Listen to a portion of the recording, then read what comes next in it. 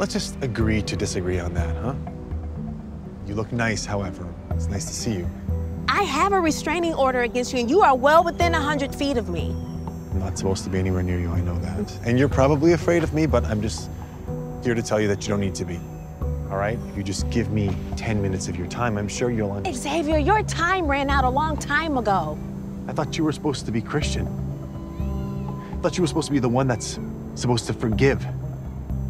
Look, if you just allow me 10 minutes, that's all I'm asking for, and you understood the pain that Is there a problem over here? Oh, great. Of course, Roger's with you. Why don't you mind your own business, pal? I'm making this my business now. Really? She obviously doesn't want to talk to you. So let me tell you this, okay? You keep things pushing, there'll be no need for things to get unpleasant. Help! Listen to me, okay? If you want to live a long, fruitful life, I advise you to never contact Chastity again. Let go of me. Do you understand? Get the hell off me! I have a restraining order against him. I'll take that as a yes. Get out of here.